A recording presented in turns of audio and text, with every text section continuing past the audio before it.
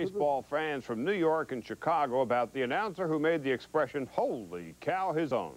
Chicago fans say unflinchingly it's Harry Carey. In New York, with every bit as much assurance, it's the Scooter, Phil Rizzuto, whose life's little moments have become a big part of his broadcasting for an entire generation over the past 35 years. The Scooter's drive to and from Yankee Stadium, for example, is, well, poetry.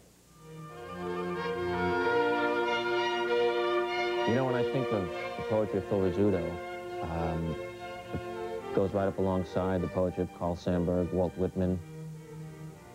Anybody who's written about America the way they have has got to share some of the glory with number 10, the Scooter. So I would like to read some of my favorite poems of Mr. Rizzuto and share some of those great thoughts with you. What is this? The selected verse of Phil Rizzuto?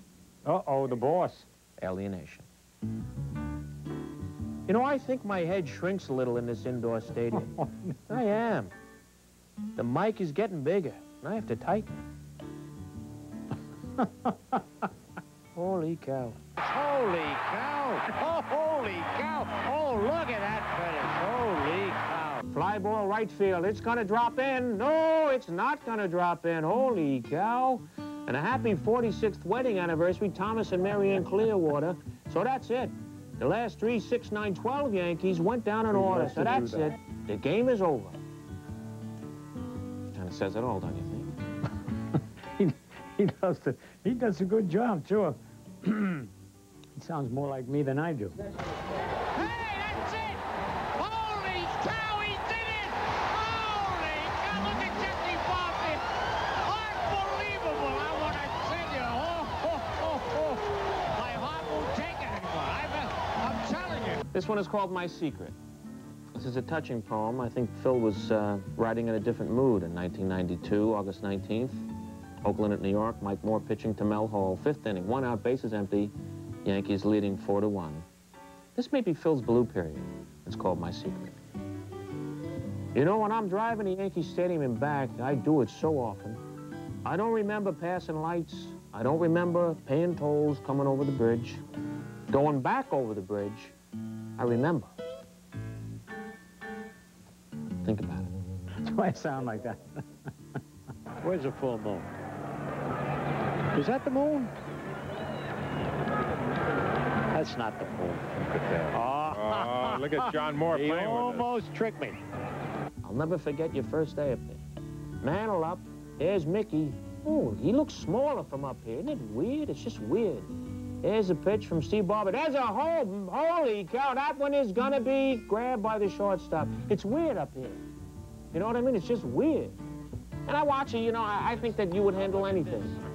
You, Huckleberry, these people, I want to tell you, they came all the way from New Jersey to bring these cannolis. Watch that. I want you to watch this now, folks. Watch this. Throws the glass. There it is. Now, that's not gentle. I want you to... Here's the award-winning cartoonist of the New York Daily News.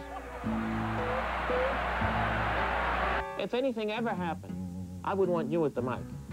Here's Mattingly stepping in, and Yankees are down 2-1 here. Mattingly 2 for 3 here in the bottom of the 7th. It's looking better at the plate. They're back, loosening up. Wait, I've just been handed a bulletin. 5 Russian ICBM missiles are headed towards America as Mattingly takes a ball low and away. They're saying that they're going to be over 4 million killed. Holy cow. As Mattingly fouls it back up here, that's 1-1. The escape routes, they want everyone to head up towards the Catskills. As Mattingly hits a bounding ball over to Chuck Knobloch, he tosses it over to Kirby Puckett. What the hell is he doing at first base? Holy cow, everything's all nuts. So this could be our last Yankee broadcast, as they're saying that the impact should be any second. So I'd like to take this time to wish a happy birthday to Dante Pizzanini over in Teaneck, who's got a miniature golf course that Cora and I love. So take care, everybody, and we'll see you. I'm on the bridge. I'm out of here. Well, the Scooters